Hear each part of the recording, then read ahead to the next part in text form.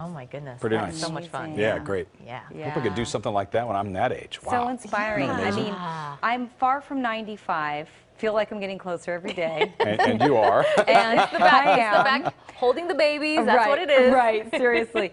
But even now, I know. just would be Yeah. scared out of my mind. I am terrified just watching that video. Yeah, So it's incredible. Well, that guy was a fighter pilot, so Right. for him, it's, yeah. Right. But Props still. to has him, it in though. him, yeah. That's incredible. absolutely. All right, you guys. Well, we do want to check in with our KCAL 9 weather watchers, and we really appreciate everybody that signed up. You can sign up at cbsla.com/weather. We really appreciate everybody who signed up. We hope you'll sign up too. We are so thankful, and we love it because we have so many of you now reporting on a nightly basis. Take a look. Greg Peters, 67 degrees, reporting clear conditions in La Mirada.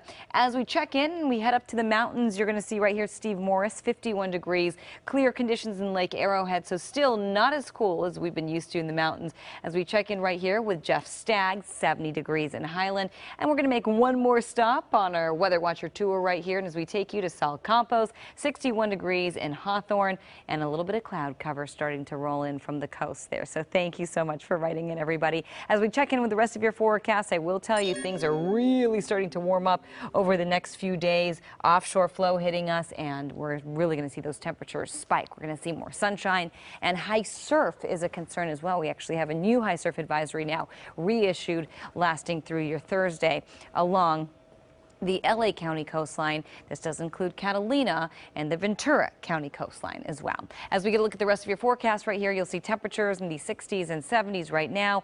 Wind gusts calm at the moment, and you'll see temperatures earlier today, 79 degrees with average being 75. So we are above average, and we're only going to get warmer. Temperatures tonight dropping off to the 50s by Election Day tomorrow. It is warmer. It is sunny and dry. Just a little bit of an offshore breeze, and expecting upper 80s, even a few 90s in the mix. You'll see highs tomorrow looking like this, 80s and 90s for us as we head to Buena Park, 90, Roland Heights, 89, 91 Ontario, and the IE in the 90s and the 80s as well, 92 apiece, Lake Elsinore and Riverside, Paris at 88. So at this point, we are under high pressure holding strong, keeping temperatures quite warm. And take a look at how much warmer it gets tomorrow, warmer than today for your Election Day. By Wednesday, we're talking upper 80s at the coast, 90s for the basin and the valleys, continuing to stay very warm Thursday and Friday with a little bit of cooling by the weekend. Back to you guys.